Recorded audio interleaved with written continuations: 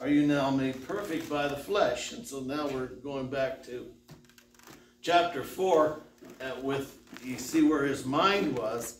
He said, you came in accepting the gospel, believing the gospel, receiving the Spirit. He said, you didn't receive that by works. Right. You received that by the hearing of faith. Some people say, well, how do you get the Holy Ghost? You get it by hearing. Mm-hmm. You let the Spirit give it to you by faith. It's not a matter of a lot of antics or fearful things that you might look and observe, but it's that faith. Mm-hmm. I remember receiving the Holy Ghost, and I was praying, kneeling at an altar, and I heard God say, stand up and worship me. And I did, and when I stood, immediately I received the baptism of the Holy Ghost.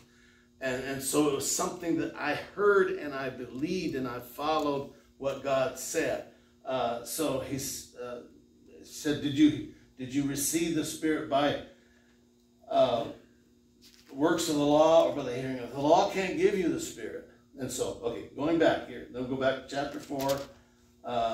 He said, my little children, back at verse 19, my little children of whom I travail in birth again until Christ be formed in you. So he was talking about the first time there was a birthing of them in spirit. And now he's saying, I'm now travailing again for you. Now all of you mothers, and so it is Mother's Day, and I'm going to touch on this a little bit. All of you mothers know what it's like to give birth the first time, right? And you know the travail that it took to bring that across. Jesus said you must be born again. We understand that there's travail in that birth as well. And so there's the initial travail, but now he's talking about something else. It may not be a physical travail like it was the first time the mom gave birth to the child. But when you see your child going astray, I promise you, I think I can say this, I promise you that there's another travail that comes along. Mm-hmm. It's not a travail of physical pain, although it can be, in a sense, just as painful, and it might even bring some physical complications to it. But when you see that child going in a direction that you're pretty concerned about, there's a gut-wrenching sense of a need to touch God for that child. And here Paul is saying, I travail again for you. I travail, of whom I travail in birth again, until Christ be formed in you. So it's one thing to initially receive salvation, and there's a travail process there. But it's another thing for you to have Christ formed in you. How many have, accomplished this walk with God? You've come to where you know it and you've got it all figured out. No, you have not. And so our walks with God is really a continual process of growth, and all of that growth requires some degree of travail. It's not a matter of I go to church and I do the things that the church tells me to. There's something that on the inside. How many's ever cried out to God, let me see who I am? Show me. Show me what I'm about. Show me what areas that I have problems in. Have we ever look at yourself and say, yeah, I've got a problem in that area? We all probably do, and all of our problems are various, right? Because we are different kinds of people, different personalities. But there is something that God wants to do. Here the apostle is looking at the people of Galatia, the church of Galatia, and he says, I'm travailing again for you. So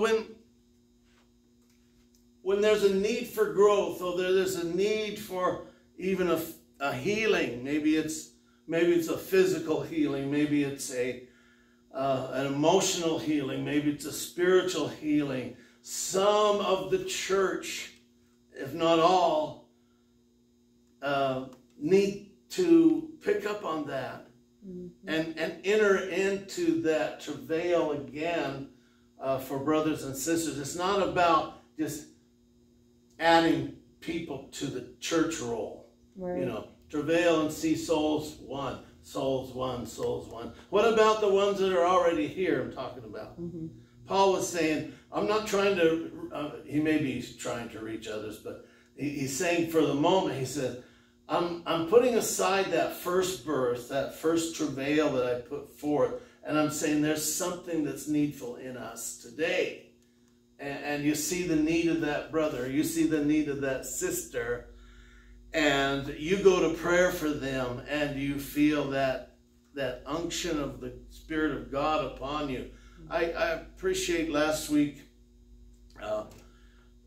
you came up and you began to share the concerns that you had and made even a prayer list out. And did you feel that? Yes. And so that's what I'm talking about. A mama feels the pain of her children. A mama is concerned about the pain and the things that children are going through. And she knows how, like the virtuous woman, to do a lot of things about that. Getting down on her knees and travailing again. And you say, well, I travailed once and they got saved, that's it. No, you travail again, you travail again, you travail again, because that's what the church is about, travailing in prayer for one another. It's not hard to look and see when a person is in need of some prayer. Sometimes they can hide it pretty good. A lot of times, most of the times, they don't hide it very good. And so we know when it's time to pray. And you should, and see, I can talk to the men too, because it's not just mamas in the church that travail. But here, Paul, he's a man, he's travailing. And so in the sense that the church is really the mother of us all, that all of us should have that sense of travail. And I don't know, but it doesn't, how do I say this? We need a more sensitivity to that spirit of travail. When it comes on you and you feel that push, you feel that anxiety. I can't say anxiety. It's a burden. And I asked you the other day, I said, how do you feel? Describe. She said, well, I'm sad. And I said, are you sad like and depressed? She said, no, I'm not depressed. I have a burden. And this is the spirit of intercession that comes on people. Spirit of intercession lays a burden upon you. And not only does it give you the burden because anybody can feel bad about a situation, but in that intercession, he gives you and is giving you the power to intercede on that behalf. And that intercession is going to have a result of meeting a need. And it's pretty neat that you can get into that heaviness of spirit, and you begin to pray it out and pray it out and pray it out. And the next thing you know, you're coming out of that heaviness, and you realize, hey, something has changed in the spirit world. Something has changed because Mama went to prayer. And again, I'm saying the men as well. Mamas in the church are male and female, or actually there's no male and female, but the church is the nurturer, isn't it? Yes. The church is the thing that takes care of the babies. The church is the thing that brings babies into the new birth. The church is the thing that goes to prayer when our babies and our brothers and our sisters get into some kinds of problems. You don't need to be overcome by things that happen to people, but you can go to God and say, Lord, lay the burden of their soul upon me. As a mama, as a mother, I need to feel what that person's feeling. Do you know that intercession is really that? When God places what they're going through right upon you. Right, and it's not yours personally, but you're feeling it, and you're feeling the presence of God saying, here, this is what they're going through. This is the burden. I'm laying the burden upon you. In the Old Testament, it came to Jeremiah, I believe, and the people were saying, tell us what the burden of the Lord is. And they came very lightly, I'll put it that way. They weren't really concerned about it. It was more of a, I don't know whether it was a mockery or not, that Jeremiah said, burden. He said, what burden? He said, you want to know what my burden is? But he's turning it around on them and said, well, what is your burden?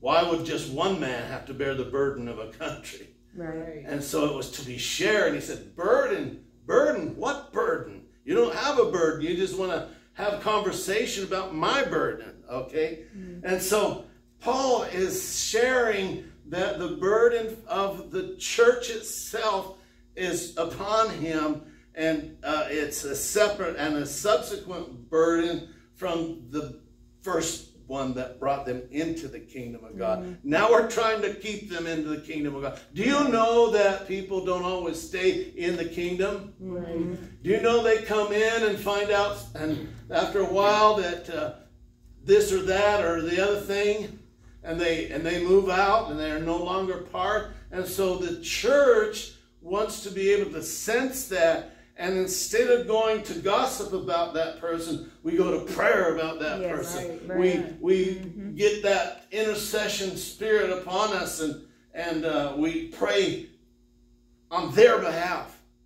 Jesus Christ went to the cross on our behalf. Yes, he felt the pain. Yes, he felt the burden. He knew what sin was like because he took it upon himself. That's intercession. Isaiah 53 says, and he made intercession for us. Mm-hmm. And Paul is saying, as I follow Christ, you follow him too. And so, I want to make sure that we're talking today about motherhood, but I'm taking the male and female out of the church and bringing a realization to we're all in the position of being that mother, that practical thing that she was reading about.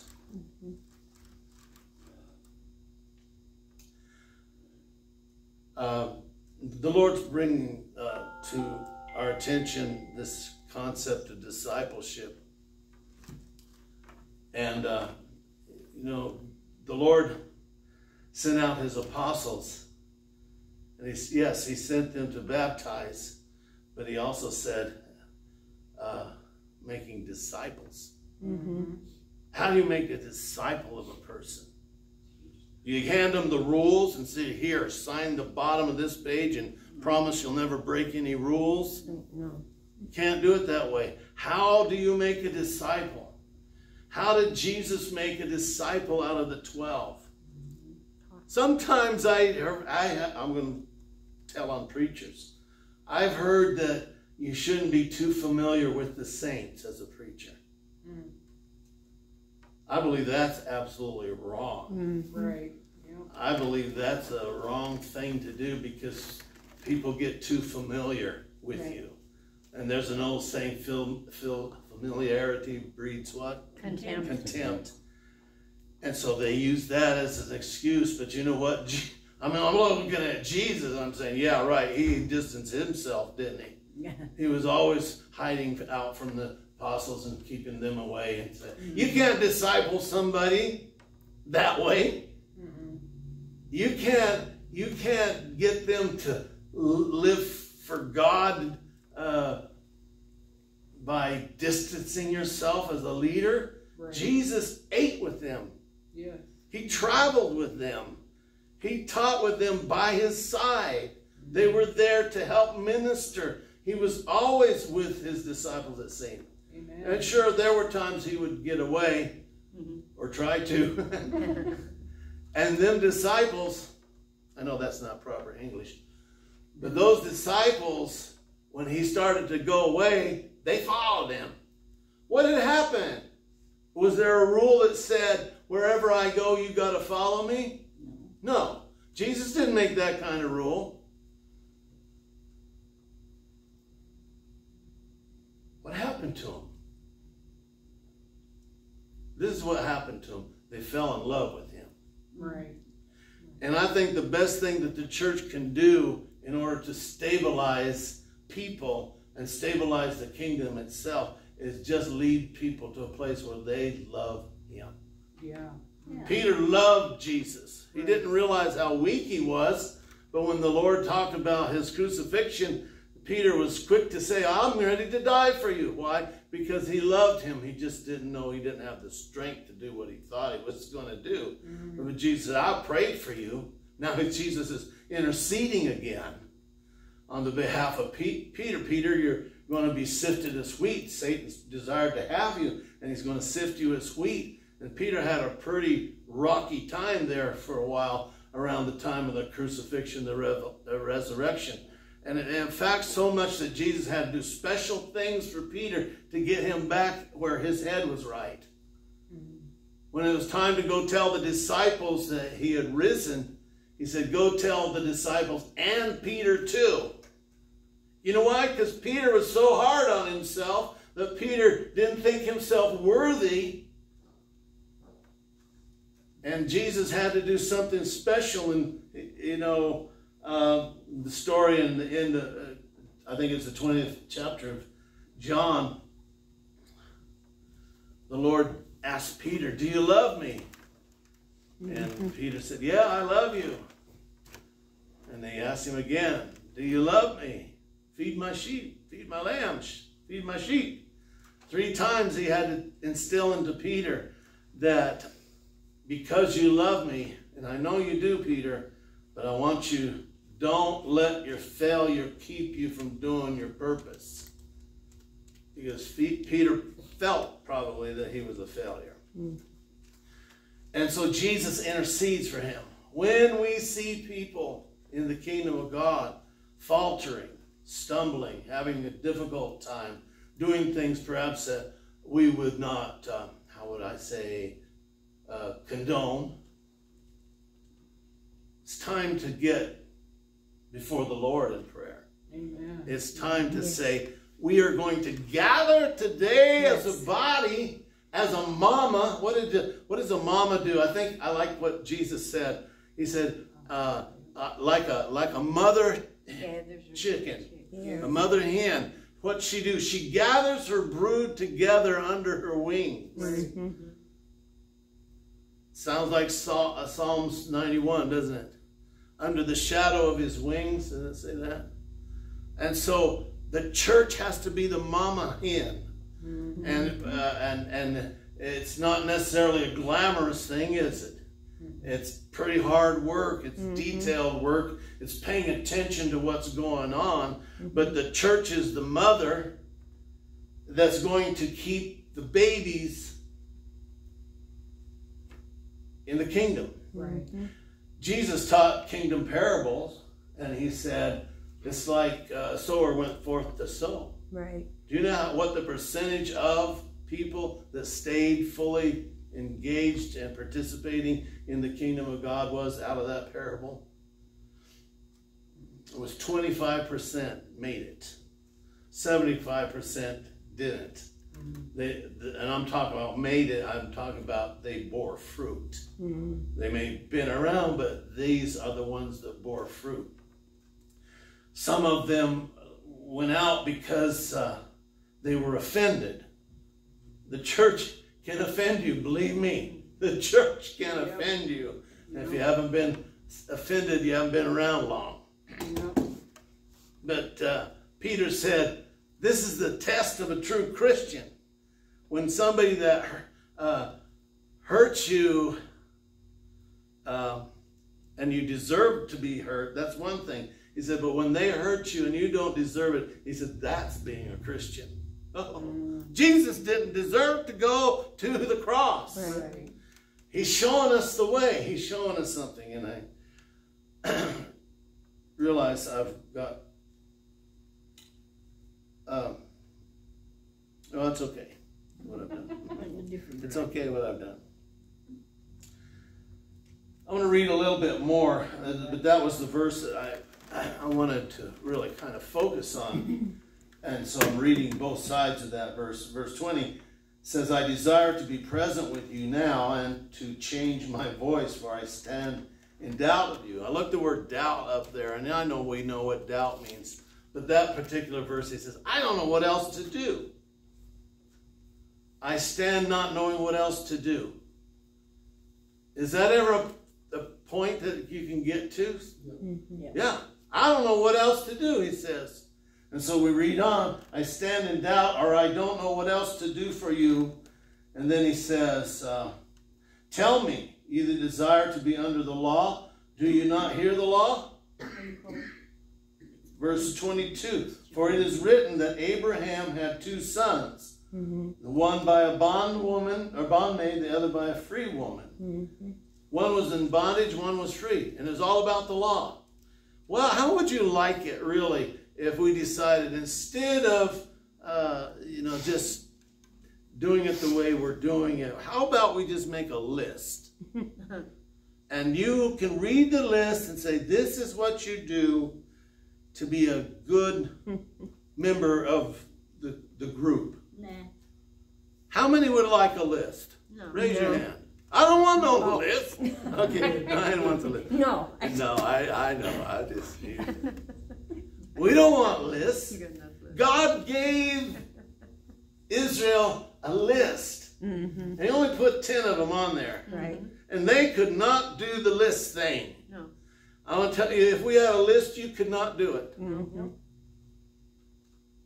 Does that mean we shouldn't care how people live or how they grow? No. But when Jesus came and he talked about the law, he said, the law is summed up in 2 things. Right. You love the Lord with all your heart, mind, soul, and strength. And you love your neighbor as yourself. Right. If you do those 2 things, you will keep all 10 of those. And you don't need to get the list out to see what they are. Right. I'd rather live in a home, if I had to do over again, grow up in a family that just loved one another and took care of one another and was there for one another than a family that had a bunch of rules.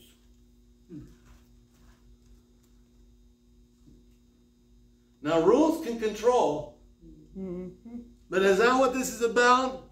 Or is it about loving God? Does a mother have rules and that shows her love for her children?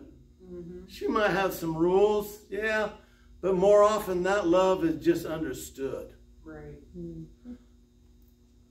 So that's what he's going to go into here, and I'll read quickly on through verse, I'll go back to verse 22. For it is written that Abraham had 2 sons, the one by a bondmaid, the other by a free woman. But he who was of the bondwoman was born after the flesh. Rules are for the flesh. And to have a fleshly church, make a bunch of rules up. So what happens is this. The ones that obey the rule think they're up here. Right. The ones that don't obey the rules think they're down here. That's what rules do. But he of the free woman was by promise. I like promises. I don't like lists. I like a promise. Which things are an allegory, for these are the 2 covenants. The one from Mount Sinai, which gendereth to bondage, or produces bondage, which is Hagar.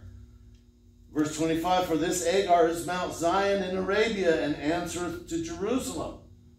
It corresponds to Jerusalem. Jerusalem is what? It was where the Pharisees and the Sadducees had all kinds of rules and regulations, and these had to be done this and this and this. And he said, that's the Jerusalem that is. You go back there, you'll see it happening. Which now is, and is in bondage with her children. Mama's in bondage, your children in bondage. Mama, it's about a promise. Hallelujah. But Jerusalem, which is above, is free. Right. Which is the mother of us all.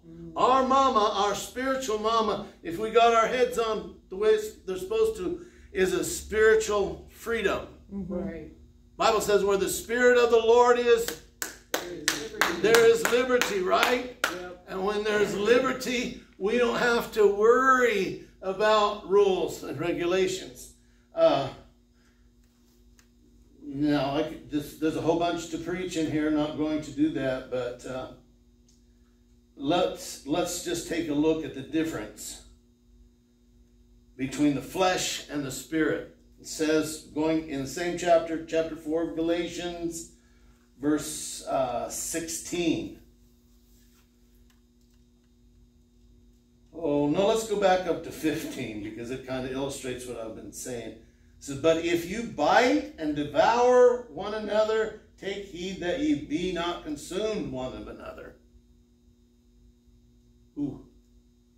This I say then, walk in the Spirit, and ye shall not fulfill the lust of the flesh. For the flesh lusteth against the Spirit, and the Spirit against the flesh, and these are contrary the one to the other, so that you cannot do the things that you would. So you can have a fleshly set of rules, or you can have liberty in the Spirit. But watch what happens. But if you be led of the Spirit, you're not under the law. Mm-hmm. So if the Holy Ghost is strong on you, you're not going to do any of those things. Right. You're not going to go and do the things that you know are wrong and you don't really want to do, but sometimes you do out of weakness. But he says, if you're in the Spirit, there is no law. Why? Because the Spirit will always lead you to the right thing and never to the wrong thing. And so you don't have to worry about legalism, because all legalism is a set of regulations so that your flesh can see what it's supposed to not do and what it's supposed to do. And when it's all said and done, it can't help itself. It's going to do the wrong thing anyway. Reading on, verse 17, for the flesh, did I read that? Yeah, I'll pick up at 18. But if you be led of the Spirit, you are not under the law. Now the works of the flesh are manifest. So he doesn't have a list. Which are these: adultery, fornication, uncleanness, lasciviousness, idolatry, witchcraft, hatred, variance, emulations, wrath, strife, seditions, heresies, envyings, murders, drunkenness, revelings, and such like, of the which I tell you before, as I've also told you in time past, that they which do such things shall not inherit the kingdom of God. So I could put that as a list, or we could make a list up and say, okay, this is the list, don't do any of these or you're not going to make it. That's not very effective and it will not work. Right. Now watch what he goes on to say. But, what is this? The fruit of the Spirit is love and joy, peace. That sounds better, don't it? Mm-hmm.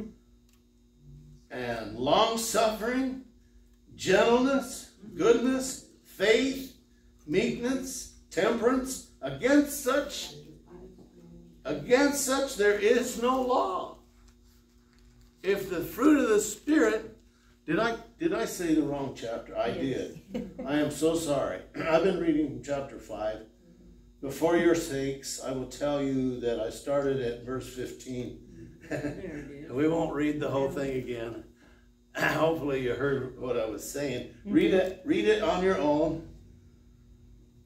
And they that are Christ have done what? Verse 24. Now that we're all in the right chapter. Why weren't you in the right chapter, you people? Okay. Verse 24 says what? And they that are Christ have crucified the flesh with the affections thereof. You got to die, folks. To have liberty, you got to die. Mm-hmm. Because our liberty is in the Spirit. Right. And the Spirit is resurrection. Mm-hmm. Spirit is resurrection. In order to have a spiritual resurrection, you have to have a death to self. Right. That's why repentance is the first thing that Peter preached. Right. Repent. Resurrection comes after we die. Verse 25, if we live in the Spirit, let us also walk in the Spirit. Let us not be desirous of vainglory, provoking one another, or envying one another. So boiling down to it, there could be a longer message here. I'm not going to go longer, but this is the motherhood of the church, taking care of one another. What did Jesus say? You know, they shall know that they are my disciples because what? Yeah, love one to another. Love one to another. Love is not it shows up in actions, doesn't it? It doesn't show up in smile. I mean, it smiles and it's nice and stuff, but it's the actions that we take that really show the love that we have. It's a verb. And it's a verb, and it does things. Amen.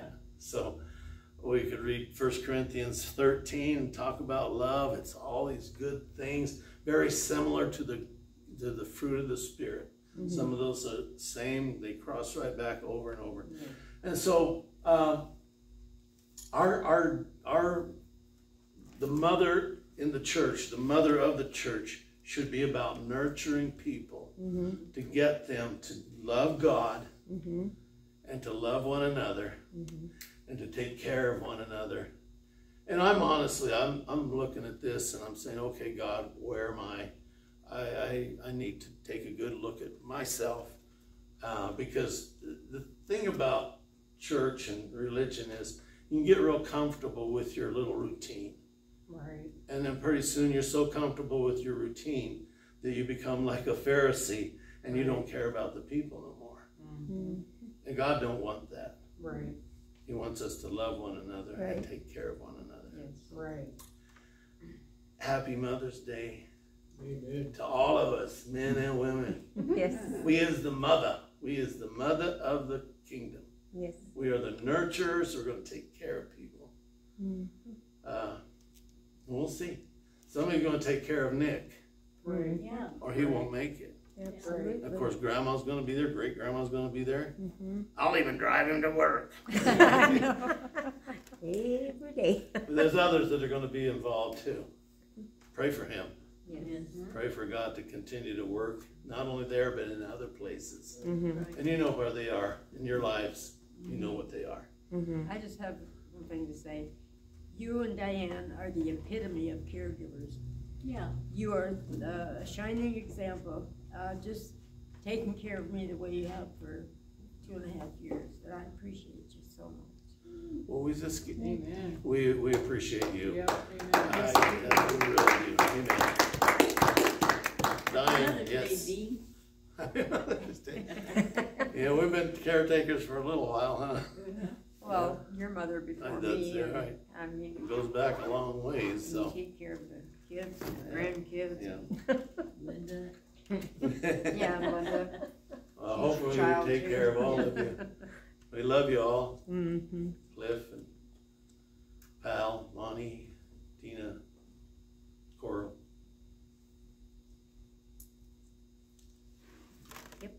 Everybody say, I love you, Jesus. I love you, Jesus. Now I want you to say, I love you, church. I love you, church. Look around and say, I love you. I love Love you. I love Amen. you all. Hallelujah. Love Let's you. all stand. Love you too. Let's stand. And let's love him one more time. Thank you, Father.